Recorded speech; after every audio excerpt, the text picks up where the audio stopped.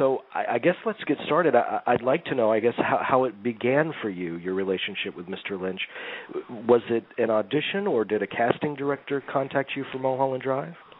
Yes, it was Joanna Ray, his casting director, and I had just done a movie with her son, and she remembered me and had me go. They wanted me to go and meet him the same day that I got the call, and I was in warm-ups. So I said, I can't today, I'll do it tomorrow. So then when I went, I was so excited that I was meeting such a master, and I got in a car accident on the way. I had not read a script, and I just was floored when I was told that the opening of the movie was a car accident. that had to have felt kind of like it was meant to be in an odd way.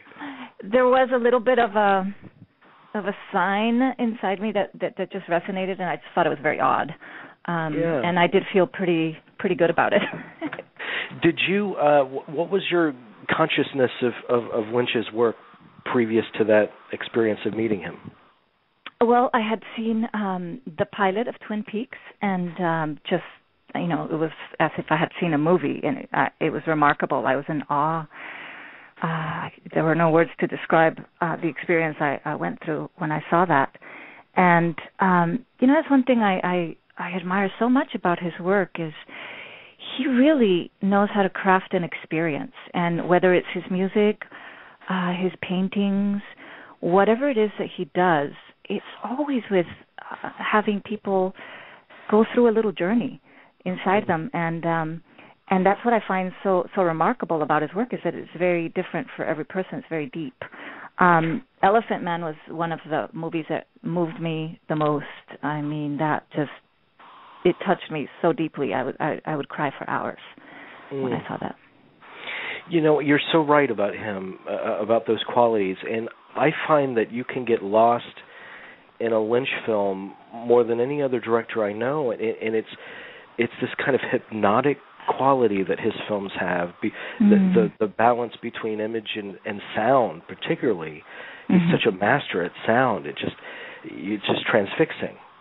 That's right. I think his musical background really helps, and he's got a sound room in his home. And he also, one of the things I remember was he always talked to his crew about creating a mood. So if the decoration was too light, or the car was not precisely the one that was described in his script, it had to be changed. I mean, he was very specific, and it was always about the mood. I found that to be very interesting. I think more and more people are now incorporating that. You see the TV shows; they have a certain mood. But when you think about it, it is a mood that we go for when we go to see a movie. It changes our state, and that's why we go. A good movie, you forget your life, you forget your issues and your problems, and you're transported. And he's just a genius at doing that. And every movie is very different. So although he does leave his signature in all his films, which is so interesting, right? Absolutely, yeah. But we talk about being transported, and obviously as a viewer watching a film like Mulholland Drive, we're definitely transported to a different state of consciousness. But when you're on his set, do you feel that quality? Do you kind of feel transported in a way? Absolutely. As soon as you walk onto the set, you feel a peace. You feel a relaxation. It's another world, and I think it's because he's the leader, and it's his vision, and his calm resonates, to the set and to the people. And even though they're busy and working like any other set, there's a feeling of peace underneath all that. And I remember recalling every time I walked onto set, it was like, here we go.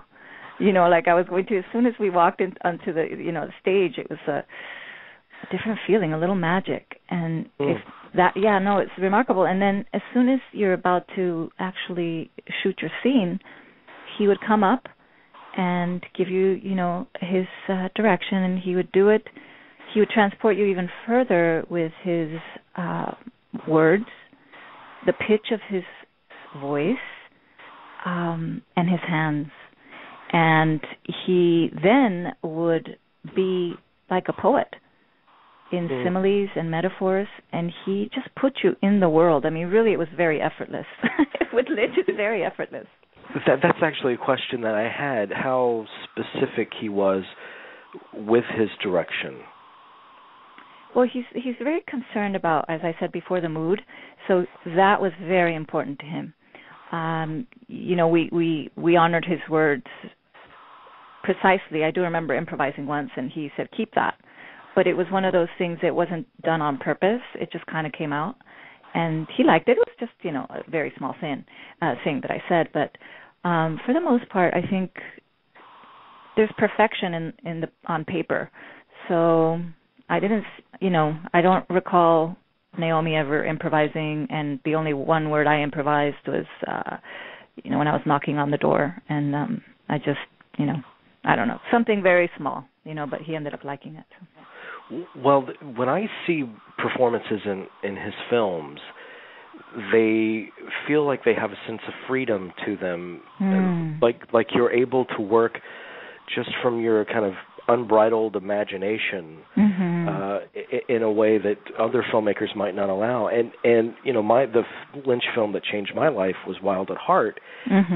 I watched that film and I thought, oh, anything is possible in film. And it was so impossibly passionate, that film. Well, the scene with William Dafoe and Laura Dern in the hotel room, and he's walking towards her, and the way you can really feel that energy, that sexual energy, erupting, and then he walks away very cruelly, and that just evokes an emotion in you, because it's so different and so odd, and so he played it out. There was a lot of time, and that's one thing that I remember. He would say, "Milk it, just milk it," and you would try to milk it, and you would try to make it, as long as you could, and then when you saw it, it wasn't even that long. It was crazy. It was almost timeless. A very, very strange and beautiful experience. Did you feel the freedom, though, to be bold with your choices? Absolutely. He, as I said, the only direction that he gave me were in similes and metaphors. So when I was walking up the stairs, he never says, "You're feeling like this or that." It's like a kitty cat, Laura. And then when I was scared, when in the beginning of the film, when I was at Betty's house, it was as he said, "There's like this black cloud following you wherever you go." And so I'm no longer thinking, I'm scared. There's no thoughts. It was just a feeling of this black cloud glooming over me, and I've continued to use that kind of direction in my own head. For the rest of the films I've made, because it was so impactful to me. Yeah. Let me backtrack just a little bit. Was he at the first casting session that you attended? Oh, yes. Yeah. So I waited in the waiting room for, 20 minutes, maybe half an hour. They gave me the script, and that's when I read that scene, the opening scene with the accident. And then we walked up the hill to his studio and walked in, sat down, and he just looked at me for the longest time. He held eye contact, and then the first words that came out of his mouth was actually one word. He said, "Good. Good." Good. So I started giggling. It's really funny, and we clicked because we were both meditators. That's why you feel this peace on set, and that's why these genius ideas. That's why I think his work is far exceeds excellence and mastery, because he's coming from a deeper place, and so he was floored when he found out that I was also a meditator, and not only that, but a transcendental meditator, since I was 14. And so he saw my headshot, and he had seen the headshot before I arrived, and then he played me the music, and it evoked so many feelings in me that I just looked to the side, and he looked at me. And it wasn't until after, and it was long piece of music, Angelo Badalamenti's, and I looked to the side not knowing that I'd be in the limo looking out to the side. And I found out later that he plays the music to see if he can picture the actor in the movie, because he does not make you audition. So it was very, very good, meeting, and I walked out, and Joanna, we were walking, and we were kind of floaty, like a floaty feeling, walking down the hill. And we were halfway down when she was so cool, Joanna, with her little red hair, little bob, she said, "That went well. He liked you." Because she's been working with him for so long. And, I wasn't told that I got the role for months, a couple months. And I read the script, and Joanna calls me, and she said, "Why haven't you called me? I mean, David is horrified that you might not like the script." And I said, "I didn't know I was supposed to call you. I didn't know that I was supposed to, have a big stamp of approval and say yes." Very funny. I thought they'd call me. And, of course, then we had to do a screen test for ABC because it was a TV show originally. Right. And David protected his actors, and he would not let any of the executives come to the set. And, he called it a camera test. And, then I was told a couple months after. I mean, it was a very long process. Yeah. Well, how much of the did you just shoot a pilot, or did you shoot beyond that? No, we shot the pilot, okay. And it wasn't. I forgot if it was 9 months or a year later that.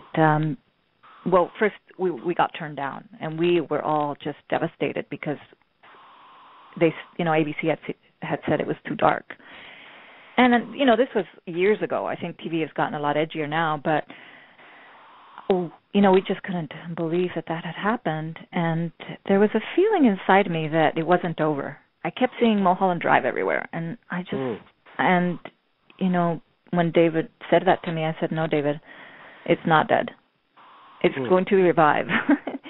And so when we were at Cannes, he did say, "Laura is the only one that believed." Because I did. I just felt it in my body. There was something. Everywhere I looked, I would see the actors from his previous films, and you have intuition sometimes. You just feel right. things. Right. And then he announced that it was going to be an international movie. We couldn't believe it. And then he shook my hand and he said, "But there's going to be nudity." Very, very sweet. Yeah. It's interesting that you say that it was too dark for television at the time, because you're absolutely right. In the climate of today with TV, I think it would absolutely be a go project. And if you look at the quality of TV today, I think you can trace that back to Twin Peaks. I think that's the moment when TV started to change in a big way. Absolutely. And that's what he does. You see so many films that have little Lynchian little, things. And if you're a big fan, you notice these things. But you're absolutely right. I just finished watching a TV series, and the whole premise for 2 seasons was who killed Rosie Larson. And the killing, yes. Yeah, right. And it was, made in Denmark, whatever. But it's still intriguing, the story of who did it. And it really is reminiscent of Twin Peaks, all the different very clues. much. Yeah. Yeah. So your character in the film, she's a fascinating, mysterious character, and there's also a touch of kind of old Hollywood glamour to her. Did he have you reference any performances or older films? Not at all. That was one of the most shocking things for me, was arriving in Cannes, and I remember feeling very vulnerable because, my agent wasn't there, my manager wasn't there, my publicist wasn't there. I was there alone. And my mom just said, the last words that she said to me as I got on the plane was, "Just radiate your love, Laura. You'll be fine." And so when I woke up and I had phone calls and faxes, and, everybody was like, did you see the International Herald Tribune? Did you see the Nice Matin, which is the newspaper, front page of, that newspaper in Cannes? I was being compared to Ava Gardner, Rita Hayworth, and Marilyn Monroe, and I thought, oh my God, and that was just from David saying, "Walk like a kitty cat, Laura." I'm a dancer, so the kitty cat is very sensual, and I got it. I wasn't that much of a dancer back then, but dancing's been in my blood for forever. And cats move very slow and very sensually and very, like snakes. So that was a perfect little metaphor for me. Simile. That is a great direction, actually. Do you find that you call upon kind of animal imagery quite a bit in your work since? Maybe not animal imagery, but I work with metals, or sometimes I'll play a song in my head. That's amazing experience. Acting with a song in your head is amazing. But I do use the metaphors and the similes for different things. Sometimes, when you want to be really hard, you imagine that, like, your backbone is metallic, or that you have stones in your shoes if you're broken. If you're angry, that you're on fire, that type of thing. Back to the film, as someone that loves Lynch's works, and I rewatch his movies, they do mean something different to me. They deepen for me as the years go on. They constantly kind of evolve with me, which makes it a fascinating thing for me. For you, you're shooting the movie, you're intimately involved in it. When you finally saw the finished film for the first time, did it feel, even though you're in it, did it feel like a completely kind of new experience for you? Absolutely. We saw the film for the first time in David's house, in his screening room, and we were speechless. Naomi and I were very speechless because, don't forget we did the pilot, and then we shot an extra 18 pages, and it was recut. So when we read the extra 18 pages, I don't think either one of us really understood what was going to happen, but the way that he put it together was just beautiful, and I agree with you. Every time you see it, it's a different experience, and I haven't seen it for years, but I do remember that every single time I saw it, I went through complete different set of emotions and different interpretations, and I think that David loves the mystery, and he did used to say in Cannes, never give it away, never, there's so many interpretations, and it's up to every person. So we didn't have the right answer, and he made sure we knew that there was a lot of right answers. And even so, I know that he loves that mysterious quality. He loves not spelling out things for an audience, to make them kind of come to the movie instead of having the movie just do all the work for them. But as an actor, I would think that you would have to have answers. You would have to know exactly where you're going, why you're doing what you're doing. Did you have to make sense of your interpretation of the script before you could perform it? The interpretation came after. It was very confusing because we had shot so many things, which he asked me not to actually talk about. But my character had a lot, of stuff happening to me. So I didn't know what was going to stay and what was going to go. I operated on trust, and if anybody knows film, it's David Lynch. That's why his work is being taught at universities. That's why his movies have their own resurgences.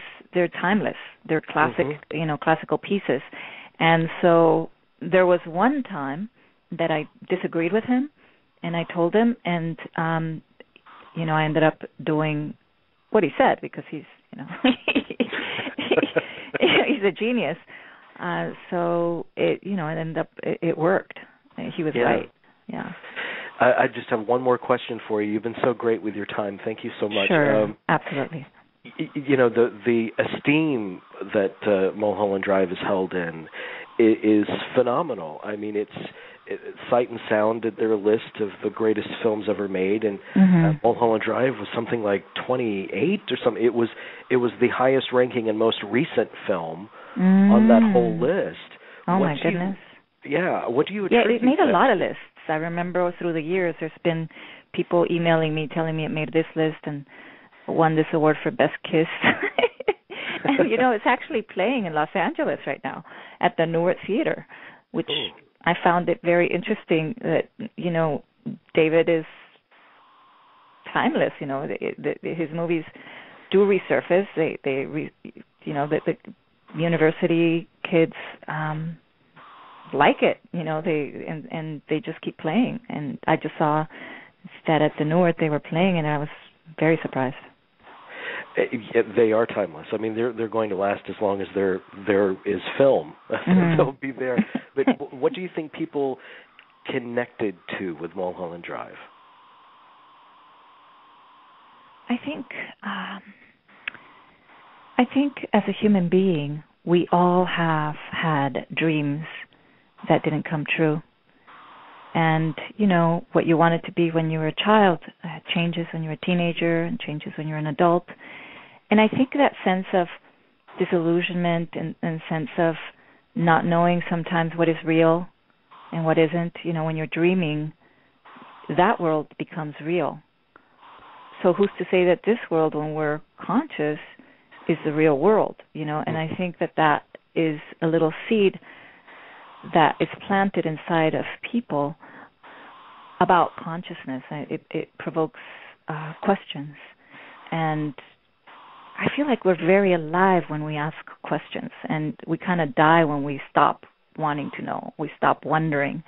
Yeah. And I think that Lynch's films give you like a surge of life. Yeah.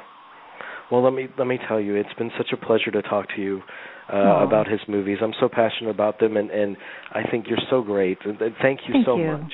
Oh, thank you so much. And I just want to, give a tribute to Emily by saying that, David and I have several things in common. First of all, we both love privacy. Secondly, we both meditate. And thirdly, we both love Emily, his wife. She's super adorable. Yeah.